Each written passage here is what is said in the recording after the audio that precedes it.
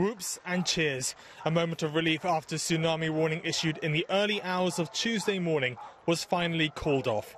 The magnitude 7.9 earthquake hit the waters of Kodiak, Alaska, setting off tsunami sirens off Vancouver Island's west coast. Attention! A tsunami warning has been issued for this area. It's something, you've always thought that could happen, and really it's the disbelief. As soon as when my staff called, I was like, no, it's probably nothing. There's that momentary disbelief that this isn't happening to us, not now.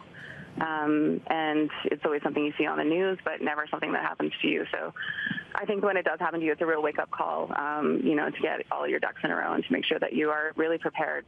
Tsunami warnings were also issued for Washington, Oregon, and as far away as California. Now, the waves they experienced in Tofino were only about 3 centimeters, and the sea level rise was only about 15 centimeters. Nevertheless, it was a good opportunity for locals in those areas to see how well they responded. I think the staff, both at the local and provincial level, did an amazing job. The reports I've heard is that, you in communities such as Esquimalt, you had first responders, firefighters going door to door in the low-lying areas. Communities were contacted right up and down the coast.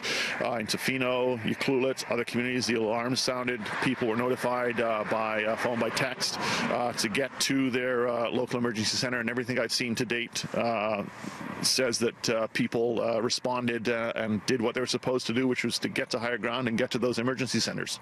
Residents of Vancouver Island were eventually told at 4:30 a.m. that the alert had been cancelled. It may have been a sleepless and scary night for them, but at least they can rest assured that when the next one does come, they'll be much more prepared. I'm Tom Walsh in Vancouver for City News.